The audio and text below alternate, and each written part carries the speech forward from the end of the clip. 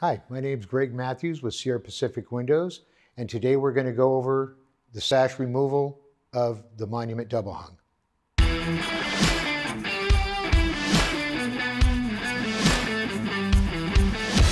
tools that we use to actually remove and replace this sash is a cordless drill, a putty knife or 6-in-1 tool to help pry it out, and the Phillips head screwdriver to put the balance tubes in and out. When you receive a monument double hung, you receive these custodial clips, and they're removed after the unit's installed, and it says right on them, remove and store for future use. You need to keep these so that you can put the sash in and out. Without these, you cannot remove the sash. So I'm going to go ahead and install this using a Phillips head screwdriver. And rinse and repeat on the other side. Okay, unlock the sash. Raise the sash and it will capture the balance tubes. Pry it to one side. I want to capture that by friction. Okay, and then you remove the sash. Okay, so now you need to actually move the custodial clips.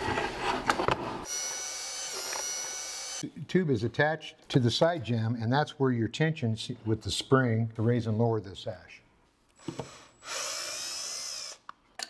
Okay.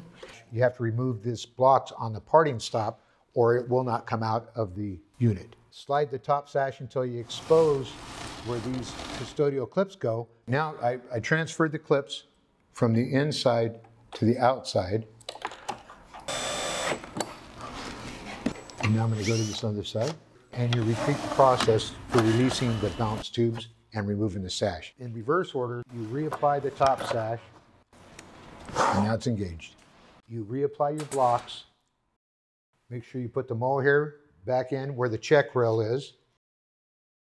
Remove the custodial clips, transfer them to the inside jamb.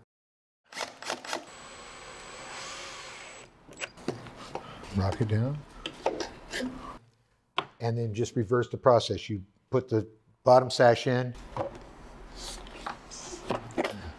cycle it, and you're ready to go. Thank you for watching our video, and for additional information and resources, please visit our website.